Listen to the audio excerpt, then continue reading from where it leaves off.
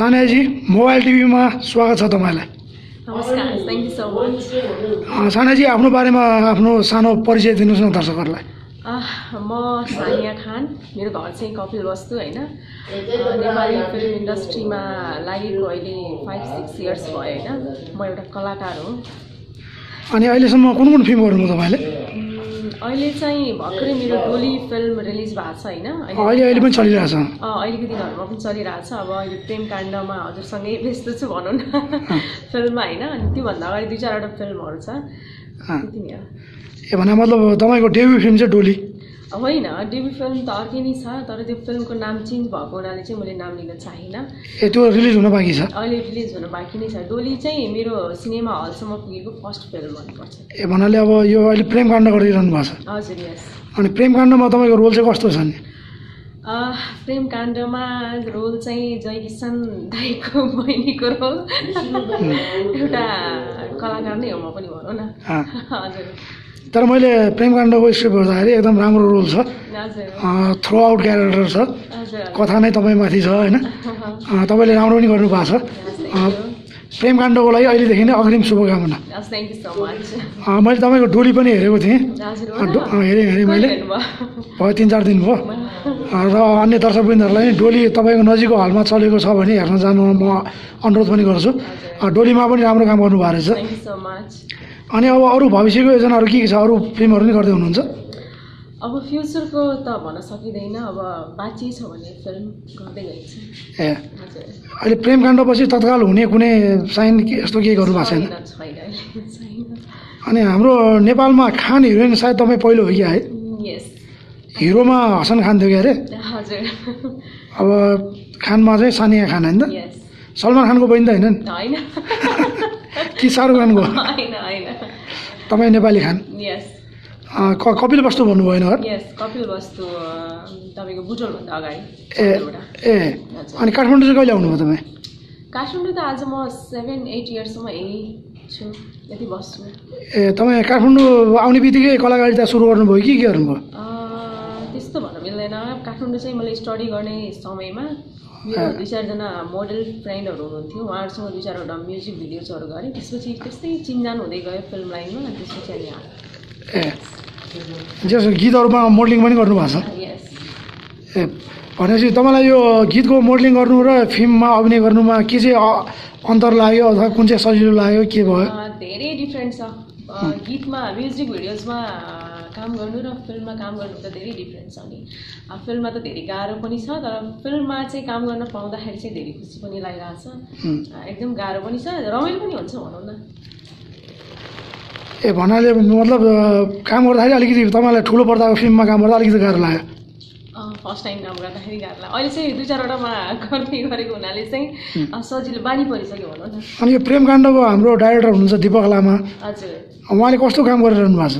कि उहाँले अलिक गालीसाली गर्ने थर्काउने त गर्नु भएन? होइन, त्यस्तो चाहिँ गर्नु भएको छैन। उहाँले त गाह्रो लाग्यो भन्नुभयो, त्यही भएर? गाह्रो त अब काम पर्ती भन्न खोजेँ। गाह्रो त त्यति छैन होइन। अब जस्तो हजुरले भइहाल्नुभयो, किशोर दाई, अर्जुन दाईहरू उहाँहरू त अब सिकाइ नै हाल्नुहुन्छ होइन। म नयाँ भएको कारणले यसरी गर भन्नुहुन्छ। जस्तो हजुरले त एनी टाइम हजुरको र मेरो सिन परिराखेपछि त सिकाइराख्नुहुन्छ। मेरो बडी सिनै फेरि सानिया खान छ है? यस, त्यो भएको हुनाले सजिलो भइरहेको छ भनौँ न। सानियाको किशोर खतिवडासँग नै सिन थियो होइन? किशोर खतिवडासँग काम गर्दा कस्तो लाग्यो? एकदम राम्रो लाग्यो। ऊ मलाई पनि मजा लाग्छ। उसको बारेमा अलिअलि नचाहिँदो कुरा चाहिँ फिल्म लाइनमा आउँछ है। तर किशोर खतिवडा एकदमै बेस्ट मान्छे छ, मेरो एकदम साथी पनि हो होइन। ए भन्दा किशोर खतिवडासँग काम गर्दा राम्रो लाग्यो। रमाइलो हुनुहुन्छ। अनि अर्को यसमा कलाकार हुनुहुन्छ भङ्गेरी डन, हाम्रो अर्जुन गुरुङ। हजुर, अर्जुन दाई र किशोर दाईसँग मैले यो सेकेन्ड टाइम काम गरेँ। त्यही त मैले त्यो सोधेको कारण किन डोलीमा नि उनीहरू 2जना थियो होइन। भन्नाले किशोर र अर्जुनसँग काम गर्दा सजिलै लाग्यो? सजिलै भयो भनौँ न। जो इजी बनाइदिनुहुन्छ उहाँहरूले। यस्तो जस्तै हुन्छ नि, अब पुरानो भएपछि कतिजनाले चाहिँ हामी नर्भस हुन्छौँ नि त नयाँले। त्यो भएको हुनाले चाहिँ उहाँहरूले चाहिँ यस्तो अब नयाँलाई चाहिँ सपोर्ट गर्नुपर्छ भन्ने त्यो थिङ्क भएको हुनुहुन्छ कि। जस्तो हजुर त भइ नै हाल्नुभयो। मैले त हजुरले एकदम टोटली चेन्ज देखेँ कि। पहिला सुरुमा हेर्दाखेरि त कस्तो मलाई कस्तो डर लागिरहेको थियो, कसरी बोल्ने होला भन्ने। अनि अस्ति बोल्दाखेरि चाहिँ एकदमै राम्रो लाग्यो। जयसन बस्ने मान्छे ठिक छ त्यसो भए? एकदमै रमाइलो हुनुहुन्छ। अनि यो चाहिँ अहिले मेरो मोबाइल टिभी हो होइन। मोबाइल टिभीमा तपाईँ सेकेन्डचोटि आउँदै हुनुहुन्छ। योभन्दा अगाडि मैले एउटा सुटिङ रिपोर्ट हालेको थिएँ। मेरो मोबाइल टिभी चाहिँ नयाँ हुँदा पनि त्यो भिडियो चाहिँ 50,000 भन्दा माथिले हेरिसक्नु भएको छ कति खुसीको कुरा भने मतलब सानिया लकी नै छ कि मोबाइल टिभीको लागि सानी मात्र होइन दाइ पनि होइन मेरो मोबाइल टिभीमा जति पनि भिडियो हालेँ नि त्यसमा सेकेन्ड सबैभन्दा भ्युज बढी आएको भिडियो त्यो नै थियो कि रियली मेरो फर्स्ट भिडियो चाहिँ एउटा मेरो भान्जीको बिहेको हालेको थिएँ त्यसमा झन्डै 1 लाख पुग्नु लाग्यो अनि सेकेन्ड सबैभन्दा हाइएस्ट भ्युअर आएको चाहिँ त्यहाँ हाम्रो प्रेम काण्डको सुटिङ रिपोर्ट थियो जहाँ सानिया पनि थियो होइन त्यसको लागि त मोबाइल टिभी र मेरो तर्फबाट सानियालाई पनि धन्यवाद थ्याङ्क यू सो मच अनि यो नेपाली फिल्म कतिको हेर्नुहुन्छ म त हेर्छु हेर्नुहुन्छ है सबै फिल्महरू हेर्छु मैले हेर्दै गइरहेको छु अब आउने दिनमा हेर्दै जानेछु सानियालाई मनपर्ने नायिकाहरूको नाम लिनु पर्दाखेरि को हुनुहुन्छ नेपाली फिल्मको मलाई चाहिँ मनपर्ने नायिकाको नाम लिनु पर्दाखेरि चाहिँ कामको हिसाबले हेर्नु पर्दाखेरि अनि ब्युटिफुलको हिसाबले हेर्नु पर्दाखेरि चाहिँ मलाई रेखा थापा करिश्मा मानन्दर मनपर्छ सेम रहेछ मलाई नि त्यही रियली म एकजना छुट्यो मलाई चाहिँ प्रियङ्का कार्की नै मनपर्छ यस मलाई पनि मनपर्छ प्रियङ्का कार्की अनि नायकहरूमा चाहिँ अब कामको र अनि आफ्नो त्यो ह्यान्डसमको हिसाबले हेर्नु पर्दाखेरि निखिल दाई आर्यन सिग्देल अनि अहिले आउनु भएको प्रदीप खड्का अनमोल केसी अनि त्यसपछि हजुरको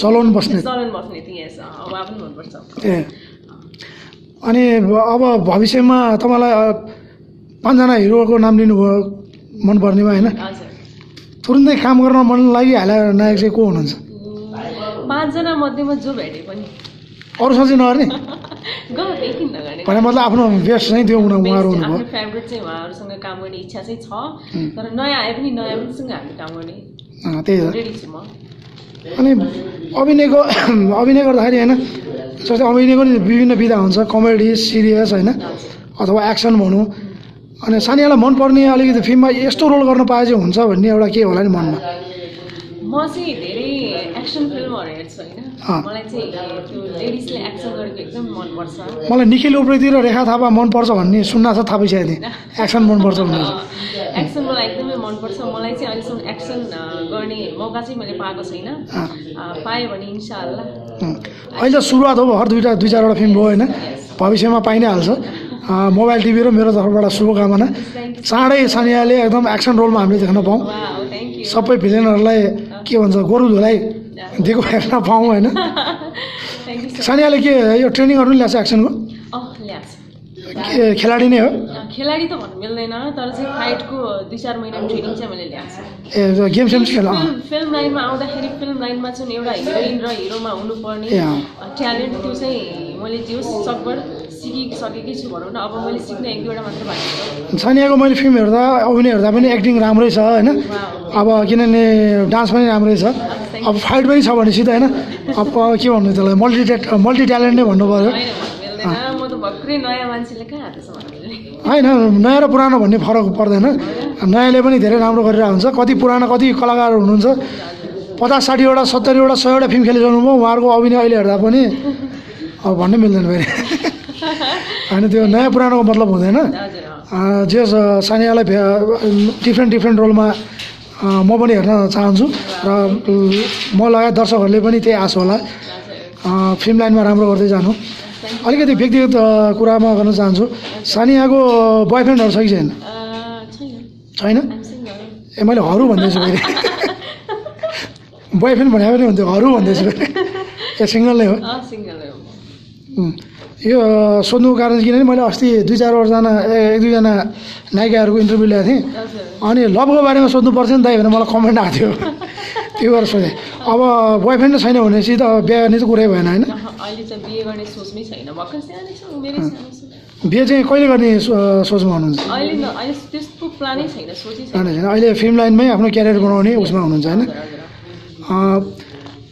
सानो कुरा गर्ने भन्दा 10 मिनट नाग्न लागिसकेछ किनभने सानो यहाँ सर्ट पनि हुँदैछ होइन उताबाट अलिअलि सिग्नल पनि आइसक्यो मलाई अन्त्यमा के भन्न चाहनुहुन्छ दर्शकहरूलाई अन्त्यमा नमस्कार and thank you so much Jaikishan दाईलाई मसँग 10 मिनट टाइम लिएर इन्टरभ्यू लिनुभयो थ्याङ्क यू सो मच त्यो नै मेरो लागि एकदम खुसीको कुरा हो अनि त्यसपछि अब हाम्रो प्रेम काण्ड फिल्म सुटिङ भइरहेछ अब डाइरेक्टर साहबले अस्ति मैले सोधेको चैतमा आउँदैछ भन्दै हुनुहुन्थ्यो होइन ए प्रेमकाण्ड चैतमा रिलिज हुँदैछ चैतमा रिलिज हुँदैछ भन्नुभयो डेट चाहिँ अहिले मलाई भन्नुभएको छैन डेट फिक्स भएपछि हामी तपाईँ सबैले थाहा भइ नै हाल्छौँ चैतमा एकपल्ट दर्शकले फिल्म हेर्न आउनुपर्छ हाम्रो फिल्म मैले मात्रै होइन हाम्रो जयकिशन दाइले यति हँसाउनुपर्छ म त सिनमा जय दाइको डाइलेक्ट हेर्दा म त हाँसी फिल्म आउनुभन्दा अगाडि नै पानको पात भन्ने चाहिँ हिट भइसकेको छ यो त अचम्म लाग्यो मलाई फिल्मै नआइकन मैले अस्ति त्यो भिडियो हालेको थिएँ अरू 2-4 जनाले हाल्नु भएको रहेछ अनि हाम्रो प्रेमकाण्ड भएको पानको पातमा पानको पात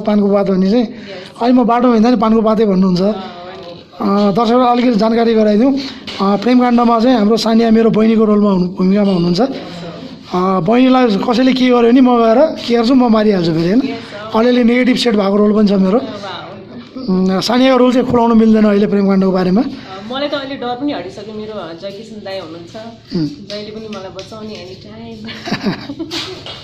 थ्याङ्क यू ल मोबाइल टिभीलाई यति सानो भए समय दिनुभयो यसको लागि मोबाइल टिभी र मेरो तर्फबाट एकदम धेरै धेरै धन्यवाद टिभीमा प्लिज लाइक सब्सक्राइब बढाइदिनु होला एन्ड कमेन्ट के आउँछ गर्दै जानु होला थ्याङ्क यू ल सानियालाई लाइट पनि बलिसकेको थिएँ हस् धन्यवाद थ्याङ्क यू सो मच